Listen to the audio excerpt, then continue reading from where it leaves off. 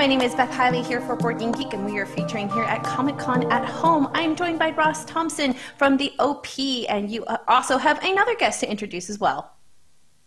Yes, we're joined by Nate Heist, the designer of Harry Potter House Cup Competition.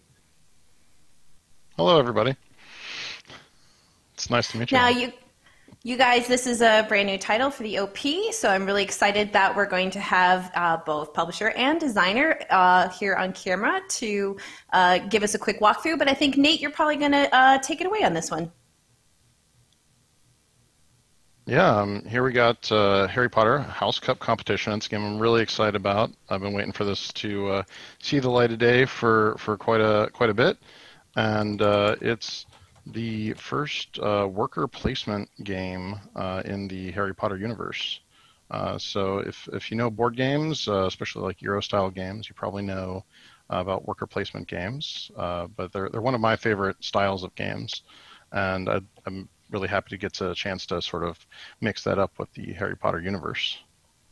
Now, and I can see that Nikki is grabbing it right now. This does have a remarkable 3D component of sort of the tracker, the hourglasses for the different House Cups awards, which she's tilting nicely so people can see how vertical it is. Yeah, those are actually the way that you track the points. So, I mean, in this game, obviously, you're representing one of the 4 houses of Hogwarts, and when you score points towards the House Cup, you're going to be dropping these gems into your vials, and they make this really satisfying clink that I'm really happy about. And the idea here is that you can get a sense of who's in the lead, but you don't exactly know because things don't exactly sit quite right. So it's a bit fuzzy, so you never quite know.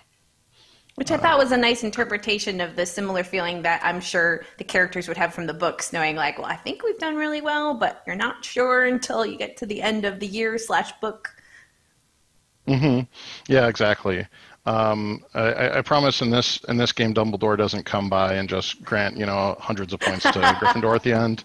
I did have a version of this in playtesting where that would happen occasionally, but I guess people didn't like it, except for the Gryffindor player. Oh, yeah, of course. All right, why don't you, now, since we've had a little tease that this is a worker placement game, why don't you give us a quick tour of sort of the the general layout of a turn, and then what we're hoping to achieve to win. Sure. So on each turn, you're going to kind of go around the table, placing your students, and they're the students that you kind of know and love from the Harry Potter universe. And you can see them there on the house rooms. And you're going to take your student and you're going to put them on a space and do the stuff on that space. And that'll be things like improving their abilities in one of the 3 classes that they can learn, the Charms, Defense Against the Dark Arts. And another thing you can do is get lessons and challenges or acquire resources such as knowledge or magic. And on your turn, you're going to place your student and also have the ability to complete a lesson. And you can do that either before or after you place. And the thing about the lessons are they require your students to have certain levels there. And so if you have the appropriate level, you can complete the lesson and get the rewards that they have there. So those are the basic lessons you can see there. So that requires 3 defense, and then that would give you the resources that were indicated. And some of there's basic lessons and there's advanced lessons. The advanced lessons do fancier things. So like this one, you can see that you get 1 knowledge per level of the student with the highest level. So that's, or for the highest defense level there. But you need 5 levels in potions in order to complete that level, that lesson. So a lot of the game is about strategizing the order of which you're going to place your students out, because you can put each one out, they don't have to go in the order from top to bottom. You can place them out whichever order you want, getting the levels that you're looking for, and then completing the lessons. Now, at the end, after everybody's placed all of their students, because there's, they're going to place 3 students per round, then there is the time to complete the challenges. So all your students come back, and then, you have the ability to complete up to 2 challenges, a hard and easy challenge or 2 easy challenges. And Nate, let me pause you there, because let's actually have Nikki actually do sort of that worker placement part first, because we have enough time here. We can actually show a full turn, and then we can then talk a little bit about how the challenges work, and then kind of go through what sort of the resolution of a challenge would be as well. That sounds great. I'm used to just teaching this game to people right before we play. So. I know, right? So I think, Nikki, why don't you choose whatever house you feel best represents you? That would be the blue, and that does not show up well on the screen. Right. But yeah, you can take your 3 students and place them in any spot that's got sort of that silhouette figure on it. Yeah, so you take one, you choose which student you'd want, and then you'd place it, and then the next player would then place their student. So you wouldn't be placing all 3 at the same time. But yeah, when you place it, then you do whatever it says in that space there. So then we'll kind of have her. So let's just say she's going through as if the different houses were placing one student, one student, one student, one student. And then maybe if you don't mind being on mic and telling us which one you then are retrieving once you're done with some placing, then we can just kind of go through what you would be getting in return for some of those different spaces. All right, so I'll retrieve the Hufflepuff. So all these guys. Yeah. So when you place the student on the space in the first place, with sources. So, you would take 3 of the book counters. Okay. And then when you would place the next one, which one did you place? Sorry. Well, I'm backwards, so I would take it. It gives you a magic. I'm having a little trouble seeing that. This is the scroll. We've got a Advance. Scroll, so she can draw one of the lessons. Yep. Okay, only from the face up, or can I take a blind one if I wanted to? Take one of the face up ones. Okay. I'll just take a basic. Okay. And then I believe that's the first turn marker there is the other thing that you get. Okay. Yeah, the first player marker. So player order matters a lot to the strategy of this game, so people can vie over that first player marker, because at the start of the round, the students that go earlier will have more options available to them, because once a student's in a spot, nobody else can go there. And so... 2 books and the cup. So, yeah, so that'd be 2 more knowledge, and then the cup is a challenge card. Okay. Which is the red ones. Easy challenge. So it's easy challenge there. All right. Oh, you take a red one, Nikki, with the cup on it. A hard challenge. Yeah. Okay. And back to my board. Right, and so you retrieve all your students. Now, you didn't go to any of the spaces that leveled up your students, so let's demonstrate what that would be. Yeah, okay. You beat show. Do it, Nick. Those are in the classrooms, is where you go to learn things. Okay. Mm-hmm. Yep, down there. And so if you would, let's say you put one of your students in there, it would level up that student in that particular type of thing. So if it has the L, you can gain a level in whatever you want. But then the first 3 on the left there give in potions, charms, and defense against dark arts in that order from top to bottom. And it's that character that you place that is getting the skill in that particular class, correct? That's right. So these I put Ravenclaw people and 1 Slytherin. So. Yep. Yeah. Now, normally they wouldn't all be placed, and then you'd get the stuff. You would just get it as you placed it. But yeah, so those little trackers there, you you can move them up to denote what level, like Luna is at, those 3 different skills. And so those levels are important because that is what you use to complete the challenges. Which sounds like an excellent segue into challenges. Yes. So let's take a look at some of those challenge cards. Or, just grab one, I suppose. All right. So this is a hard challenge. It's study for newts. It's going to be worth 60 points if you complete it, which is great. It's a lot of points. But in order to complete it, it's very difficult. It requires 7 levels in potions, 7 levels in defense against the dark arts, and 2 knowledge. And you can team your students up, is the good news, to complete these challenges. So right now, you'd be unable to complete this challenge because even if you sent all of your students to try to complete it, they're looking like they're level 1 in all these things. So you would need to get some more levels in potions and defense before you could do it. But you do have the knowledge, so you're on your way. So that could be a goal for you across, a few turns. So yeah, if you just add some levels there, in the various students.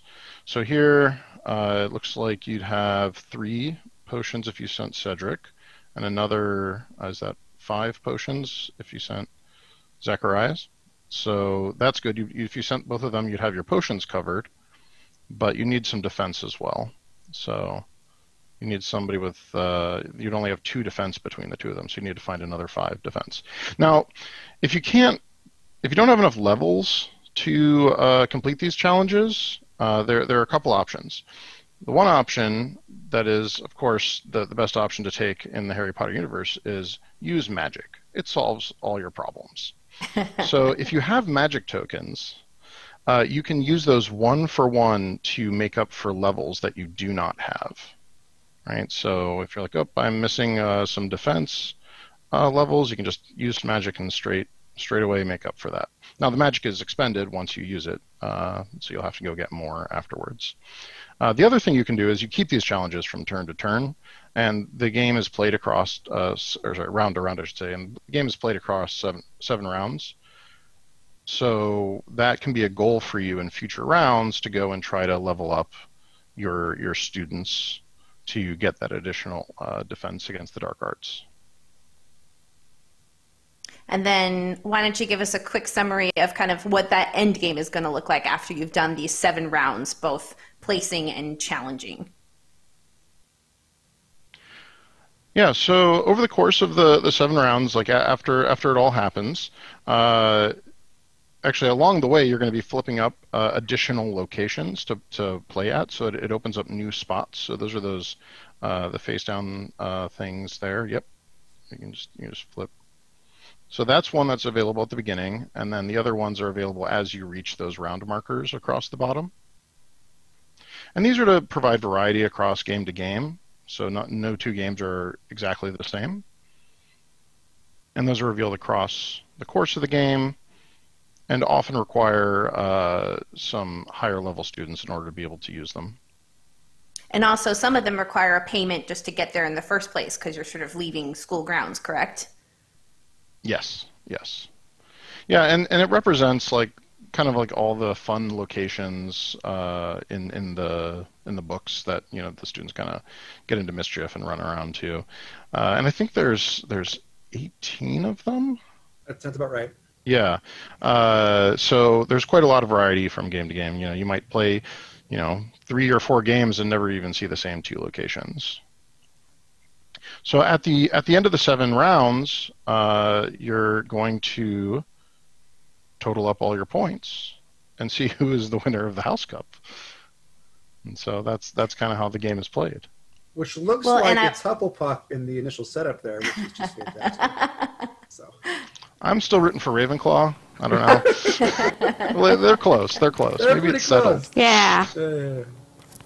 Well, Well, and you would also get some points too if any of your characters had reached the 7, the end of their track as well. You also would get a little few points from that. Yeah, if you look at the house board there, each one, if you get it all the way to the top, or over to the right, rather, there's additional points available for those. Yeah, if you really met one student, excelled so much. Oh, the glory to our house. Always Hermione, right? Yeah, Hermione has got to be the best. Yeah, there are good reasons to have a single student be really good at one thing. As you saw with that hard challenge, having 7 levels in a particular thing can be useful, right? So, maybe you'd have one student with 7 in one and another one with 7 in the other, and then between the two they could do it. So, Nikki, why don't you grab an easy challenge? I like how the students can team up to defeat the challenges. Yeah, let's look at an easy challenge. Which I know that they're going to get a little washed out, but just so people see, what the difference maybe between an easy and a hard would be. Yeah, one of the cool things about all those challenges cards and the lesson cards too is, even though it has the here's your magic ability, your knowledge ability, and so on, it has all these different little thematic things in there, right? So we can see like avoid the Dementor's Kiss or transfigure a Bogart, make the Quidditch team, do all this little stuff. So in the game, as you're going through each round, essentially it's 7 rounds, 7 years of Hogwarts. So you're seeing these different things that the students will do and go on as they level up. So it's a nice way to kind of, as Nate has been saying, like play around in the wizarding world. Well, and I'm delighted when we have both the designer and the publisher in an interview together, because one of my favorite questions when we're looking at a game that has a well-known IP is sort of which one came first? Was this a worker placement game you had rattling around in your head, Nick? Or Ross, did you have like oh man, we really want to add to that Harry Potter license? Like we can get another game in there. Which one was the genesis here? Well, so we love adding to the wizarding world on the tabletop, and we're able to do that. But Nate's been working on this game for a hot minute, actually. So yeah, I think I started working on this game like maybe 5 years ago, and it when I started, I was like, I endeavored to make a really great worker placement game, and I wanted to make one where the workers grew and advanced over time.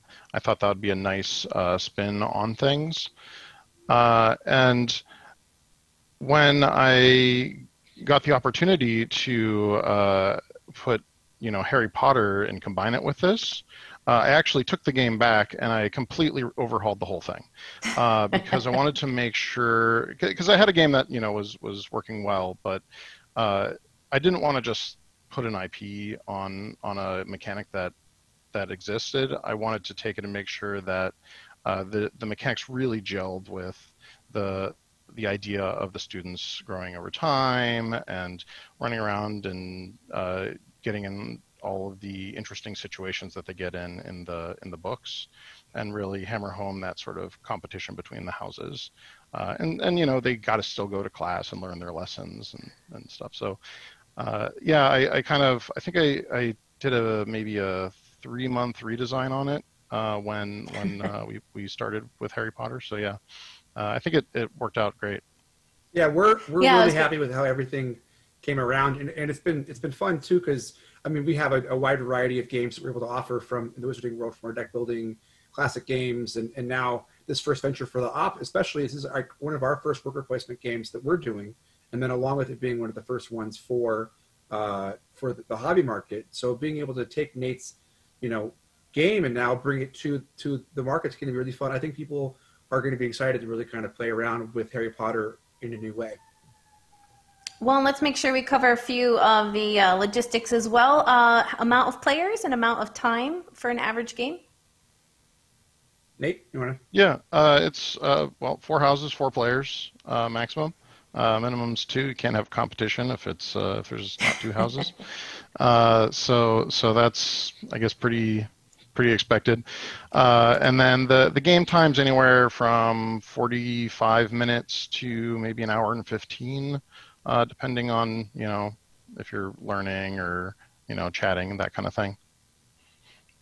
Also, the number of players can affect that too. Right. And then to you, Ross, when is this going to be available? So the game is available now.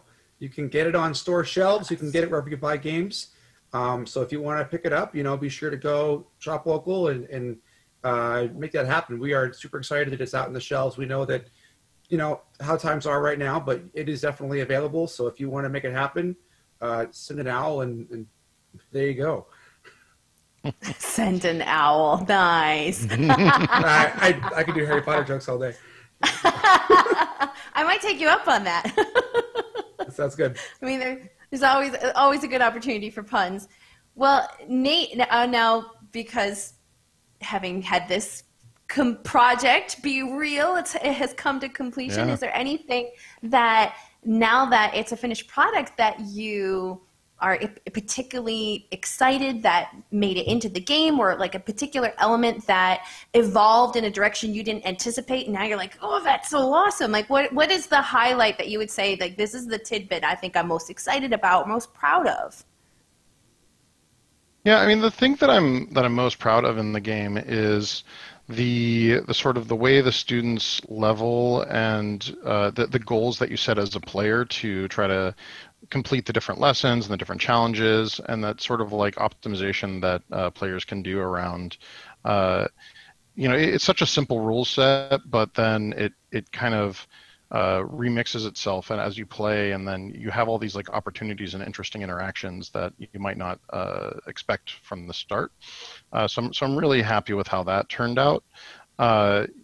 Just viscerally, the points clanking into the vials is super fun, and moving the sliders.